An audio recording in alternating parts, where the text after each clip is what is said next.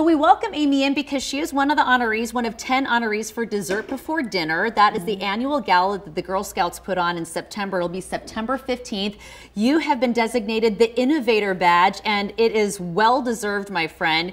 You and your husband have done so much in our community. You are a pharmacist by trade, but you've been able to parlay that into essentially affordable healthcare, affordable medications for people in our community. Give people the Reader's Digest version about how you guys were able to bring those prescription drug prices down. Well, my husband founded a company back in 1994, and essentially what we did were negotiated rates with the pharmaceutical companies to try to keep prescription prices down, negotiated rates with the pharmacies themselves to help make prescription drugs, more affordable to people, educated physicians on what the most cost-effective drugs were for patients, and build a company that was very successful and proud of. As you should be. And that has innovation written all over it, because to be able to say in the same sentence that you help bring prescription drug prices down, I'm not sure that's uttered very often in America, much less in our community. So that just gives people an example of doing stuff behind the scenes that maybe people wouldn't realize. But you're also heavily involved in numerous charities in our community. Grant to Gift Autism, I know that you are a board member, and that does tremendous things for kids in our community and beyond.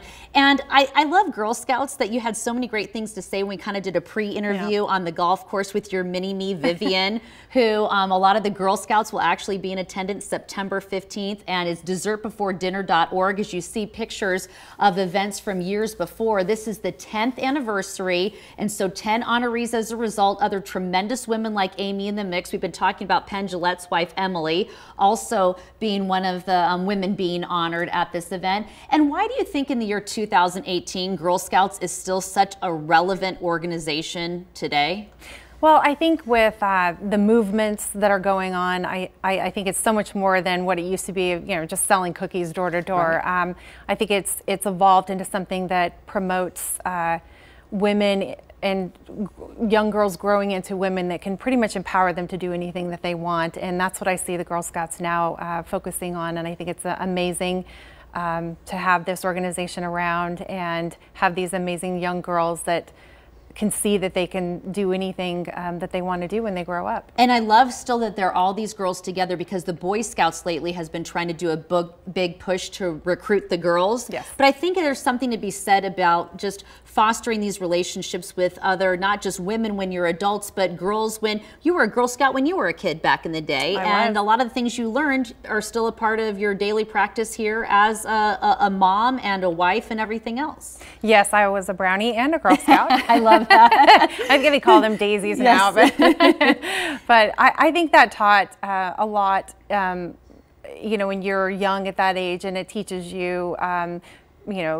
sportsmanship and a lot of good things as far as being kind to other people, and that's a big part of it. It's so important, and then you're able to parlay that not only into just your life, your daily life in your community, but you also are the mom of a daughter who happens to be, and her daughter has been featured on this very program, Anna Haygood. She is in the modeling industry, and she is an international model, and she is a young woman and on her own, and so things that you learned as a kid, as an adult, going through the whole corporate ladder kind of a thing, that you're able to pass on to her when she's maybe by herself in a situation, things that you've kind of learned in your past, you can pass on to her as well. Definitely. That industry is very tough, as you know, and there have been a lot of not great things coming out of just the entertainment industry and the modeling industry. The Me Too movement is huge, and I hope that my daughter has learned the skills to be able to cope with all of that. Absolutely. And I think that's part of it. So whether it's on a runway or a part of STEAM as far as science and technology and math that we're really focusing on with Girl Scouts, it's all under the same umbrella, and it's all really empowering women in our community, and you're a big part of that.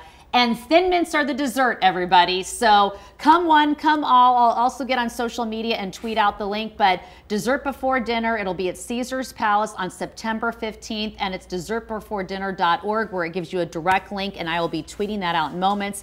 Amy Hooks, thank you for coming in. Thanks for having me. Well-deserved honoree, and we'll be featuring more honorees as we get closer to September.